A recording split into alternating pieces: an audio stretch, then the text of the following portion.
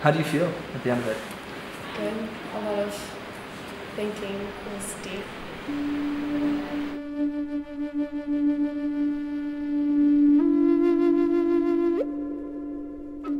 I feel like I learned a lot more by doing in a circle because it was a lot more interactive, and I was able to get more information by doing it like that.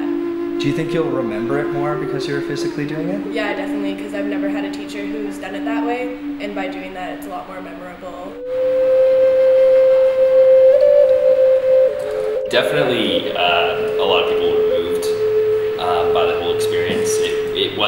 It did connect really well when it was interactive, and yeah, I really think it hit home with most of the students. I thought the blankets acted as like a powerful metaphor for the land that was taken away from them, and I just thought it was much better than learning from a textbook. I thought the interactive style was much more efficient, and I learned a lot more. You kind of have to bring some of yourself into this, and it's a real good way to remember.